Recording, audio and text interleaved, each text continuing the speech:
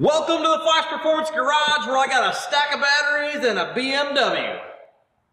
Quite the combination.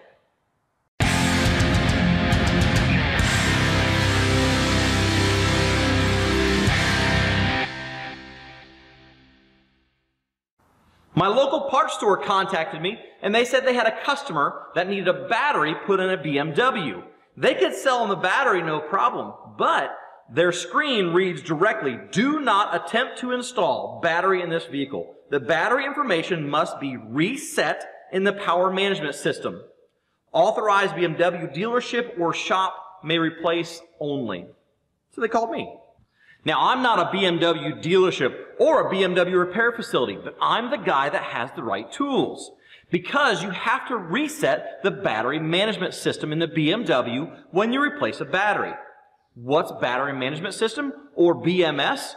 Well, according to Wikipedia, it's an electronic system that manages the rechargeable battery by protecting the battery from operating outside of a safe operating area, monitoring its state, calculating secondary data, reporting that data, controlling its environment, authenticating, and balancing it.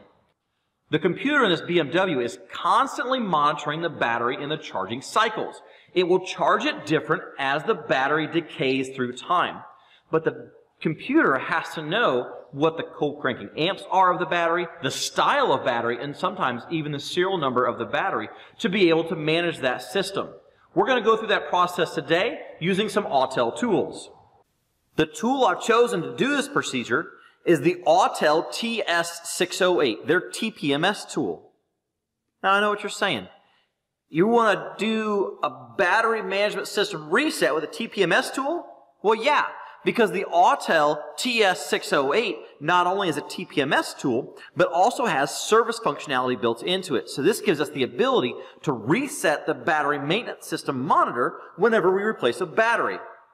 Now, there's a couple of caveats to that. So the system can be reset with a TS608 if you're replacing it with an equal or like battery. When the system of the BMW charges a battery, it charges it different over time, like we said before. So we have to make sure that we have the same reserve capacity as the battery that we pulled out.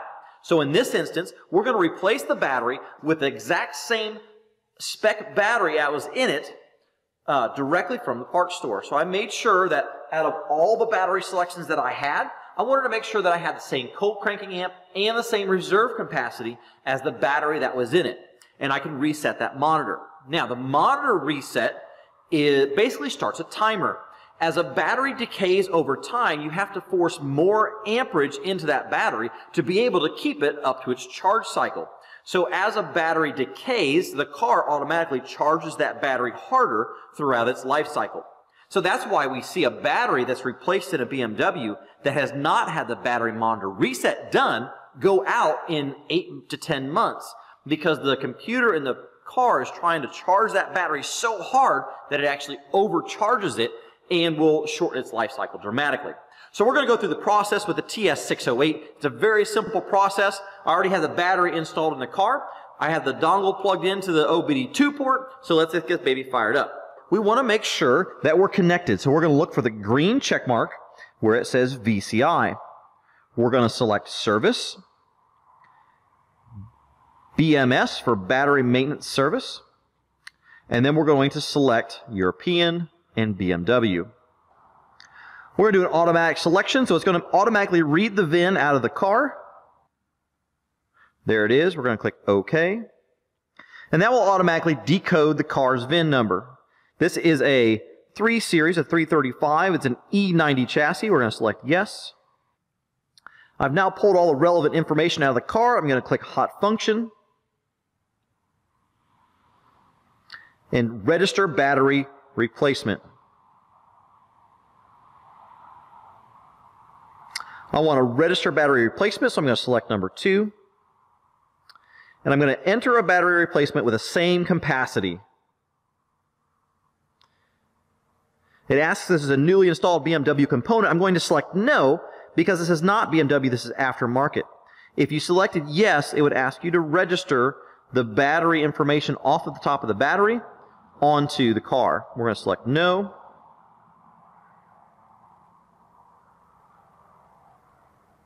It says the following replacement was successful.